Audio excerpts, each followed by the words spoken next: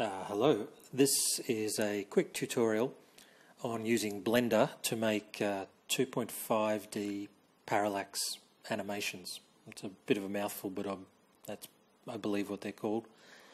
So to start with, you would need an image that's got some foreground, midground and background perhaps, that you're going to split off into various layers and save with transparencies as a PNG file. So I use GIMP. You could use Photoshop or whatever program you want, and basically just mask out your three distinct layers. As I've got here, the cloud, the background, then I've got a tree in the midground and another tree in the foreground. It is a good idea to label them so you don't get confused. The detail of the cloud behind the tree, or you've just got to sort of create that by cloning and healing, and just to cover up the detail behind what's missing there. So once you've done that, you've cut them out. Go ahead and you save them as PNG files with the transparency. The compression level I set to nothing. I know PNG is lossless anyway, but I set it to nothing just so the computer doesn't have to work so hard. It makes a much bigger file. You can see there it's a 128 meg. It's a pretty big image, but I just figure it might help the animation software work a little bit faster without having to uncompress the PNG when it uses it.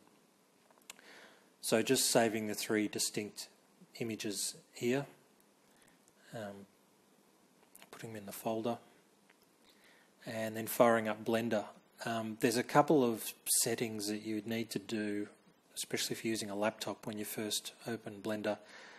The first is you go User Preferences, Add-ons, and search for planes. That's the quickest way to find it. And Import, Export images as planes. Make sure that's ticked, and that allows it to deal with the PNG transparencies. Next one, under Input, I use Emulate Numpad and Emulate 3-button mouse because I'm using a laptop that doesn't have a dedicated numpad. If you're using a desktop computer, you probably don't need to do that, but that's pretty helpful. The N key and the T key show and hide these menus, which is kind of useful. The object tools and the transform side there. Okay, so we want to import our images as planes under File, Import. You just select each one holding down the Shift key on the folder where you save them. Deselect Align Planes and select Shadeless, Use Alpha and Z Transparency. This just enables you to have the transparency in the PNG files. Once they're loaded, they come up as under Blender Render. I use Blender Game. Apparently you may need to use for some other versions of Blender, but Blender Render works for me. The three images come up as plane 1, plane 2, but first thing I do is rename them so I don't get confused. So tree near, I call that one, and then I set the locations all to 0, so they're in the middle of the screen under transform location there. Okay, just turning the little eye on to make the next one visible and renaming that to tree far.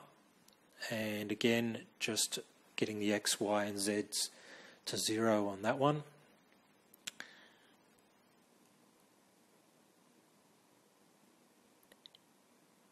You don't need to worry what it looks like in this window. The animations and the images have an outline around them, sort of like a focus peaking outline. I guess that's just to help see them, but it doesn't come out in the final animation. It just looks a little bit rough here, but that all goes away. Now the Z here is it's a plane, how far away or how close those image planes are. So if you set the furthest one, the background, to say -20, then the tree far to -10, then it just sort of stacks them towards you. If you click on the screen and you click 0 on your keyboard, it shows you like another angle, and you can see that the planes there, they're stacked one on top of the other, and you can zoom in and out just rolling the mouse key, but altering the Z on the camera here now moves the camera up and down through those images. It's a little bit to get your head around initially, but it's pretty easy. Once you've had to play with it. X and Y moves the camera, left, right, up and down. Hit 0 again to take you back to this plane of looking straight through the camera. And again, just altering the Z numbers and the Y numbers, the X numbers, you can see the camera moving around. Rotation also, it rotates the camera. Instead of moving it on an equal plane, it's pointing in a different direction.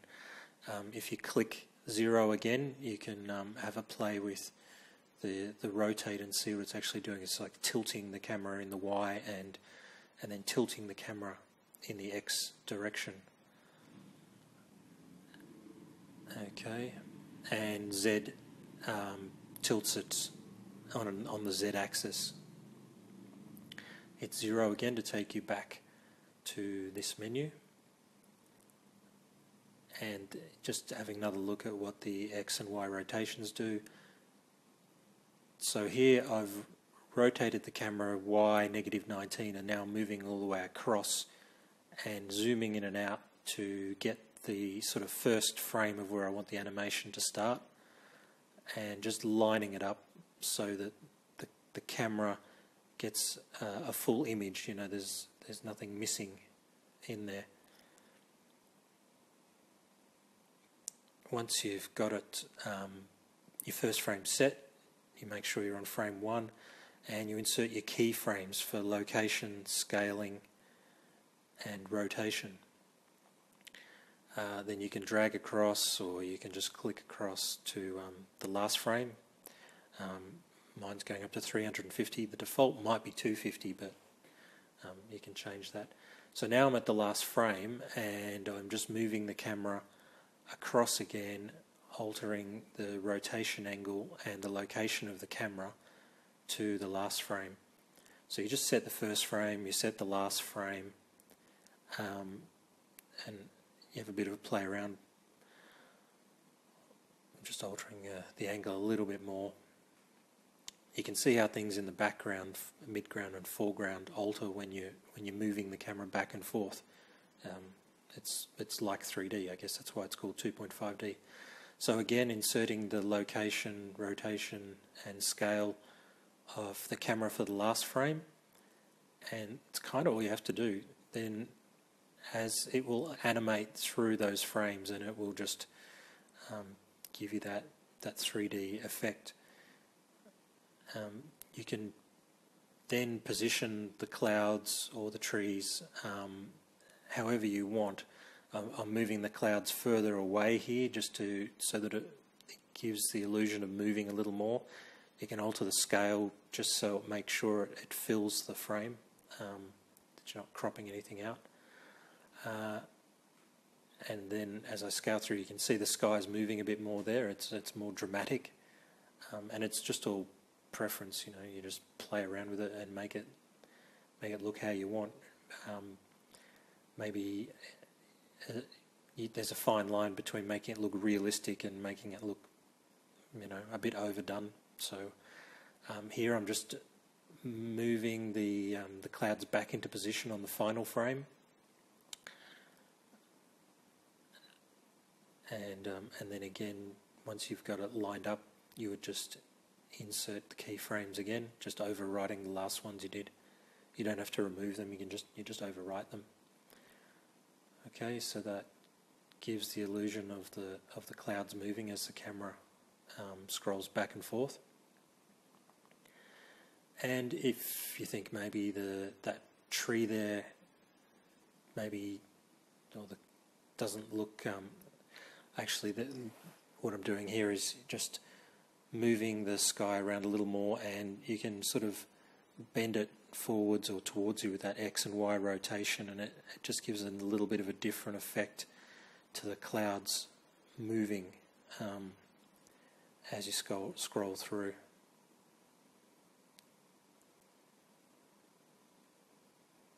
Yeah, just a little bit of a different animation look to it there. The clouds sort of rolling up over the tree a little bit. Okay, and now just highlighting the tree far and just pushing it back a bit too, just to give it a little bit more movement in the image.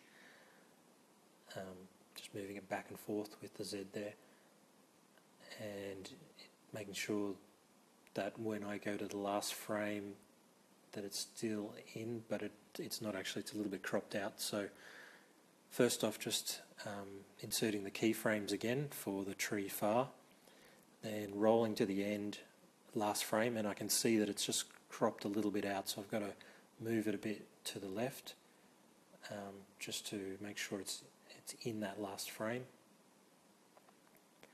and just inserting the keyframes again for that. Okay, and it looks fairly realistic, and it doesn't look too bad. Obviously I'm doing it just kind of quick here just to show what it does. So you can go back to the camera, hit T and N again to get rid of the panels, and you can just play through and have a look at what your animation looks like.